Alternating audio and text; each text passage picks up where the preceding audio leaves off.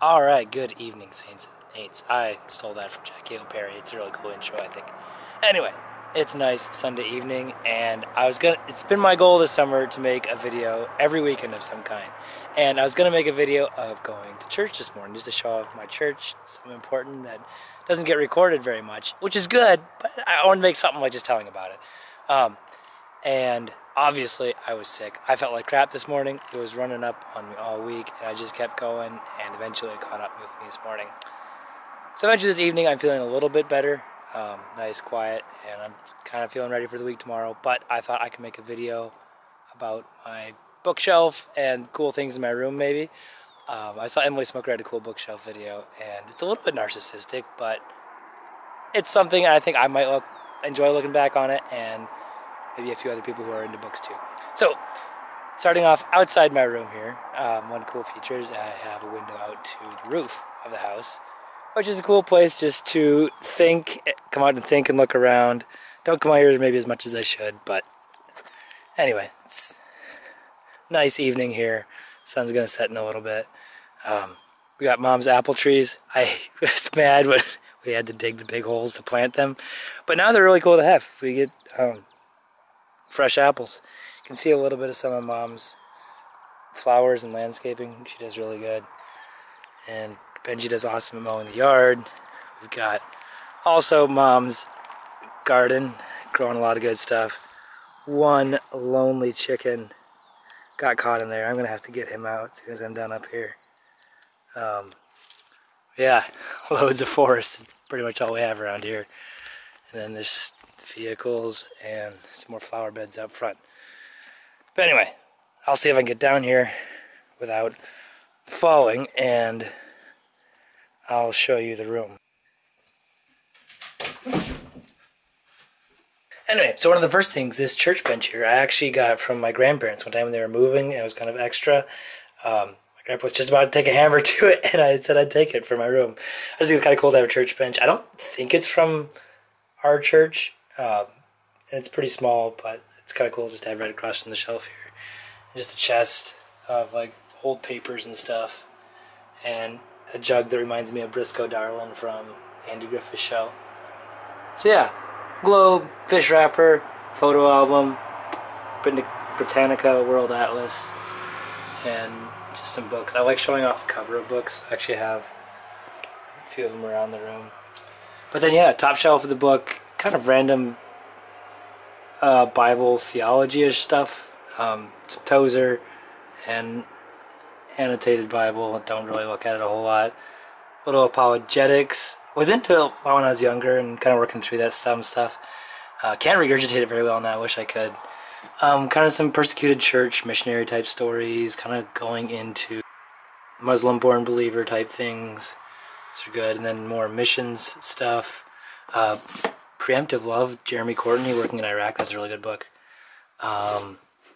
Know Before You Go, Gary Miller, and Toxic Charity were good ones, just talking about ways things can be done wrong when you're coming in as a privileged white person and trying to help people.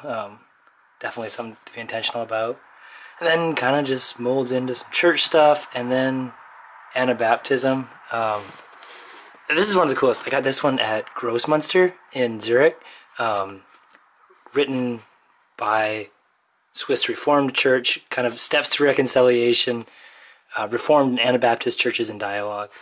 Just kind of talking about the past history of like Zwingli persecuting Anabaptists and unity now. This is kind of a summarized history of Anabaptism. That's kind of cool. Berceau, and of course, complete works of Meta Simons. Have not read it all. It's kind of a little dry and dusty, but I just started off at the beginning. I thought it was kind of cool. Next shelf is more fiction. I kind of like young adult fiction, so it's a lot of that. Wonder, kind of cheesy, but it just made me happy. Like a kid with a deformed face that has to go to school and just what he faces there. Perks of Being a Wallflower it's just another very typical YA novel, but it was just the main character really struggles with being passive. And oh man, that was just something I really resonated with. And yeah, a book that like just didn't make you feel as crazy or alone. That was cool. Roll of Thunder, Hear My Cry, good one about struggles in Jim Crow era, like 19 teens and 20s of a family and black family in Mississippi. Good book. Black Duck's another good one, Prohibition era. Anyway, and then some more classic-ish things. A little bit of Dickens, Hemingway.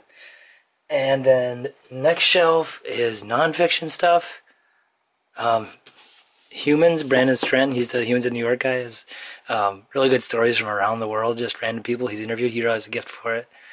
Some Jocko, he's good leadership, motivation type stuff.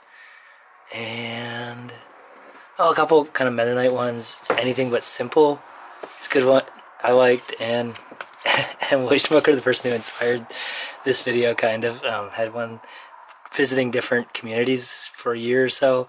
Just stayed in different places for a month and wrote about it. It was neat. And this is also a very special one. My paternal grandmother died of cancer before I was born, and her two oldest children just wrote a book about what they remembered of her life and what the last couple months were of the family dying. And it's cool to see stories of my dad growing up too. Yeah, a little bit of Native American fiction and stuff. That's about it. And these are kind of like, I don't know, Christian bookstore type books, I guess I'd call them. Bob Goff, huge fan. Color of Compromise is good. Comer is really good. The Ruthless Elimination of Hurry, just about the damage that running around at Mach 90 is part of the Western world, just the toll it has on our souls. That was really good. Carl Lenzagaku's on discount. Sprinkle's really cool. His book on nonviolence, like that. Jefferson Bethke. I first saw his spoken word and really got into him. Some Timmy K. Another kind of apologetics books, but yeah, he's just such a gentle, smart thinker that I always liked. That's about it. Kind of just random stuff. And it's more just really random junk, like old school yearbooks and books I'm not actually that into anymore, and random big books and stuff. This bookshelf I actually built myself out of oak one winter when I had some free time, and one side is a ½ inch taller than the other. I kind of forget, but it's good, solid. It doesn't look super pretty, but I like it. And then these crates have some books. I made a photo book out of 2020. It was just kind of something I was bored one night and did, and it's kind of just a cool way to remember all the stuff that happened, and even put some memes in the back. Calvin and Hobbes is the GOAT of comic books. Some travel guys and just books about travel and stuff.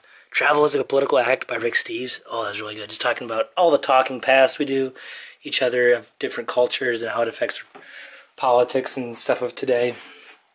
This shelf, just a thrift store thing.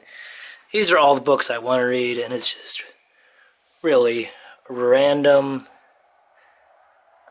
I can't even pick one out as being super special that I'm really looking forward to. All of them I am, but then this is Native American nonfiction stuff. A few textbooks from school and other ones I've just picked up along the way. The Walleye War was really cool. It's just about the fight for spearing rights and the conflict that caused, and a lot of it's based right around here in northern Wisconsin, which is cool. Nonfiction history stuff. All Hell Broke Loose about the Iraq War is really cool. And Lies My Teacher Told Me. It's just kind of filling in the details and correcting the angles of a lot of history textbooks. That was cool, and a few teaching books. But yeah, that's pretty much it. In plant class, and my teacher was talking about how healthy it is to have a plant to clean the air in your room. So like right in the middle of class on Zoom, I went and got a plant from Mom. She helped me keep up here. U.S. map with all the places I've been. Out east a lot, and a decent amount out west, but the south I haven't. And currencies and stuff. Serbia, Iraq, Qatar, Mexico, Nicaragua, Canada, Croatia, and Hungary. I kind of forget. Euro and Swiss franc. But giant sassafras thing for hanging stuff on. Poster from Walmart with kind of Bible verses about identity. I honestly don't look at it. It just becomes part of the background pretty easy. and some more just inspirational quote type stuff. I should get some more actual real art. Or my cousin actually drew this part as at a benefit auction. Venture you say I'll pack up my bags. I think it's kind of cool. Caricature of the three oldest siblings. Sadly, the youngest got left out. My friend who's a tribal member drew this at one of his art classes at school. Hunter, shout out, your artwork is still in my room. And I can't even remember his name now. But the iconic Anabaptist guy, Dirk Willems, I have up, of course, too. And some more books above the bed, a few I want to get to soon. And then, of course, all the ones I'm working on slowly. I have not been reading a lot this summer. Kind of wish I was. Sacred Search about Christian dating. It's good. Gay Girl, Good God. Jackie Hill Perry. Awesome. Really good book. Ragamuffin Gospel. I haven't started that one yet. I really want to. Just a couple young adult novels. And Trauma Healing. Talk with Kids to Listen. Bill Bryson talking about history of English and a history of the Boxer Rebellion in China, which is kind of cool. It's something that's like just so briefly mentioned in history I was learning in school. It's kind of cool to learn more. Bible journal, don't use them as much as I should, but I really do enjoy them. And world map with some places I've been.